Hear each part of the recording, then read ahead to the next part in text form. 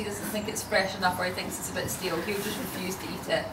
So we see that pandas do the sniff test before they begin eating the bamboo as well. And you can see there as well, he's just stripping away the outer green layer of the bamboo. That's a bit bitter and a bit hard for the pandas to eat. They don't really like eating that. What they will do is they just eat the soft part inside.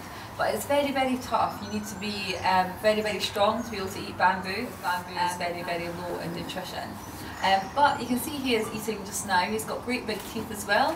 That allows him to eat the bamboo. So they've got great big ridged molar teeth. They're about 3 to 4 times the size of ours. I think the same here is he's never dropped below an average for pandas between 100 and 110. He's always bigger than average, yeah.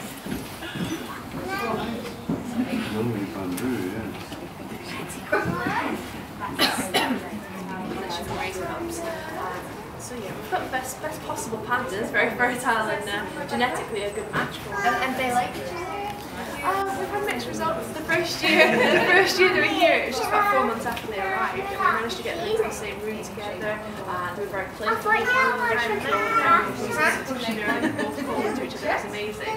But there was no mating because it was only a few months after they arrived. We went, well, we'll let them settle in.